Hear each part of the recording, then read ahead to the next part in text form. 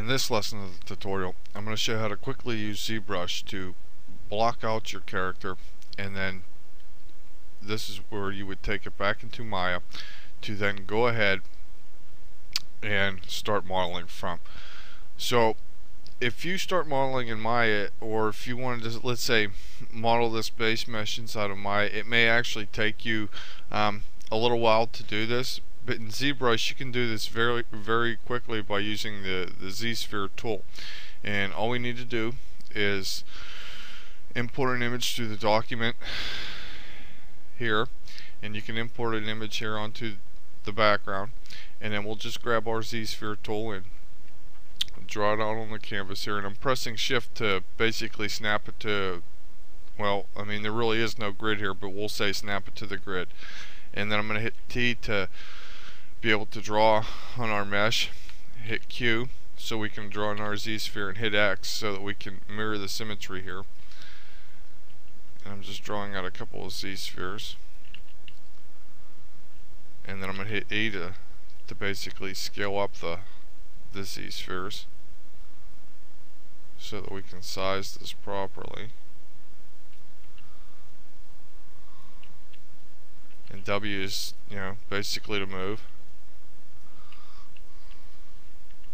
I'll turn off symmetry here to go ahead and draw the torso. And if you hit shift, it basically brings in another Z-sphere the same size as the other one. So we'll go ahead and just rotate this back, and you can see that our geometry is, I don't want to say real dense right now, but it's very close and very similar to the underlying concept art.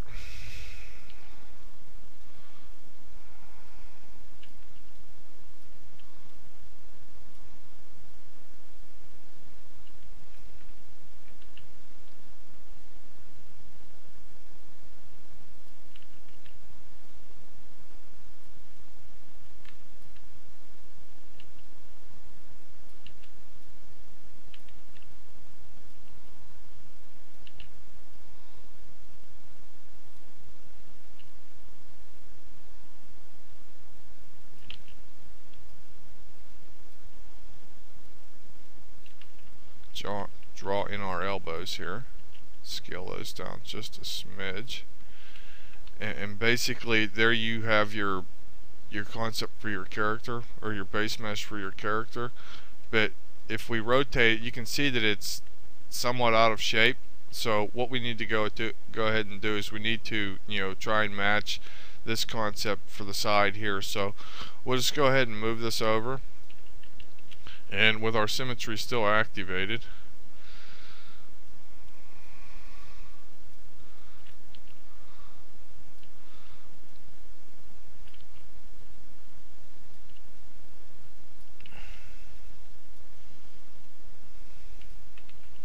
there you go. You basically have a character base mesh that's very simple and very crude, but this is the general shape of the character. And you can see that how quickly you can go ahead and basically base out your character for exportation back into your primary 3D application to go ahead and model. It would be easier to model like this to create your base mesh, because if it, let's say, if you start from just creating your base mesh in Maya, it may actually take you a while to create that base mesh. But if you use ZSpheres, I mean, you can do it within 5 or 10 minutes or so, and then quickly start modeling from this. A lot of people would just basically start sculpting on this so that they can create the underlying body, and then would build their clothes through like something like Next or 3D coat to basically just trace on top of their body mesh and then create the clothes that way. But typically we wouldn't really need to go ahead and create or go ahead and sculpt the body in order to go ahead and make a model like this, simply because of the fact that this isn't really that complex in terms of shape or in terms of clothing. So really all we would need to do is just basically go ahead and cut apart pieces of this geometry to then go ahead and make the character actually look like this. And like I said earlier, as you can see, using ZSpheres is pretty much going to give you an extremely fast way to go ahead and make a base mesh to go ahead and start creating your character.